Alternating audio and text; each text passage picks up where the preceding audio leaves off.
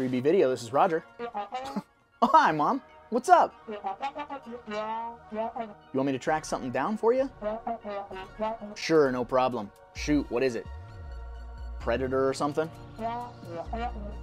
Oh, not a movie. All right, well, I'll give it a shot. What are you looking for? Really? No, it's fine. I think I can find it. That's just a weird thing, you know, from my mom. I understand. Yeah, I'll do what I can. I'll go ask Evil, and if he doesn't know where we can find it, somebody will. Yeah, I'll give you a call if I come across it.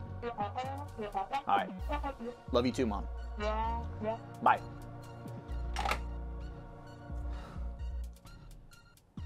Who would want a picture of Ari Lehman's cock? Oh well. Yo, Evo!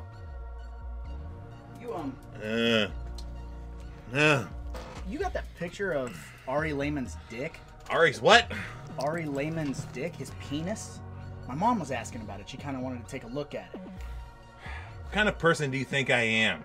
Of course I got that picture of Ari Lehman's dick. Fuck yeah. Can I bum it? Absolutely.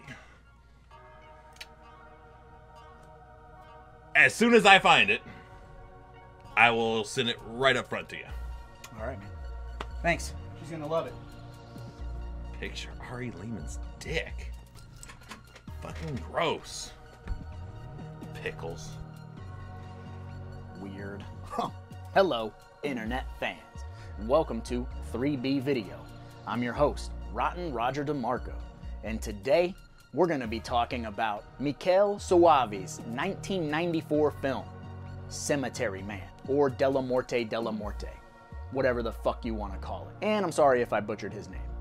But for those of you that don't know about this film, here is your plot synopsis. A gravedigger and his buddy live in the cemetery, and they keep the freshly reanimated corpses population down with shovels and guns and whatever they can. So basically they live in this cemetery just to kill the recently reanimated corpses in this town. There might be a little bit more to it, and we'll get into that in a minute, but first, let's take a look at Ryan Rogers' Splatter Facts. We have 25 dead bodies, plus a whole bus full of Boy Scouts. We have 2 titties and 1 penis. Those 2 titties, they're seen a lot though. We have gratuitous re-killing, spinny satin kissing, ghost flames, grave humping, spaghetti fisting, affectionate puking, zombie blasting, 1 motorcycle from the grave, severed head smooching, and mouth POV. The methods of death include but are not limited to zombied, bus crash, I'll turn this damn bus around, gunshot, chomped, natural causes, and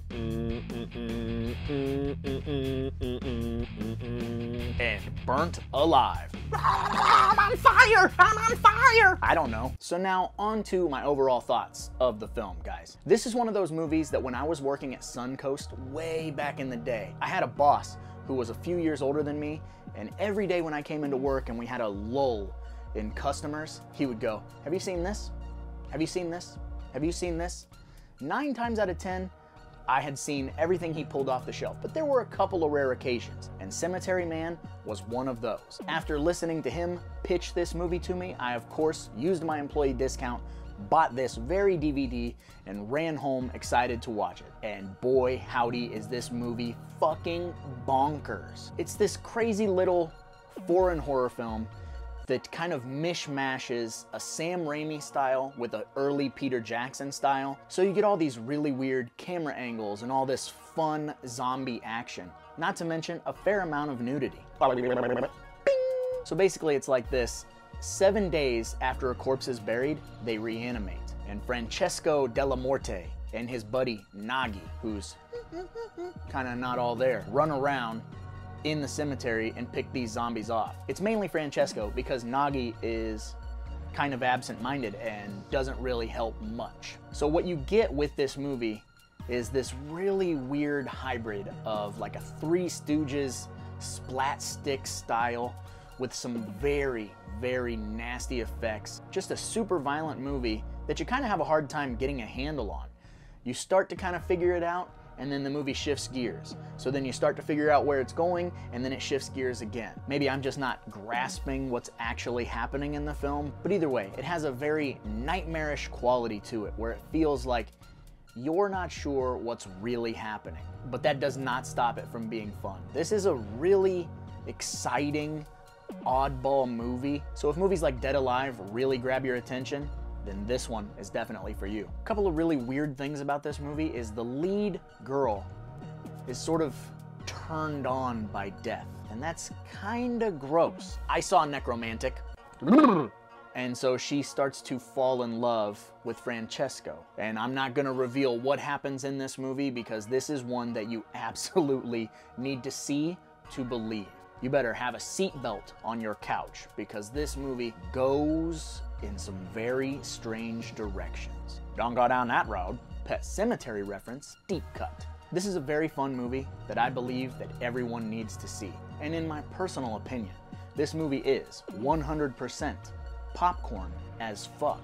I don't really know how else to pitch this movie to you other than it has a very Dead Alive, bad taste, nasty vibe to it. It's a fun splat stick zombie movie that I kind of feel like everybody needs to see. And I realize that out there in the real world, people might see a movie called Cemetery Man, pick it up, read the synopsis, and realize that it's a foreign film and go, not for me, not for me. And that's a shame because it's just too much fun to be ignored. And in here, in 3B Video, this B movie is the movie. But I suppose I should probably get going because, after all, there's a lot of movies out there and somebody's got to watch them. So why not me, right? Plus, I got to track down a picture of Ari Lehman's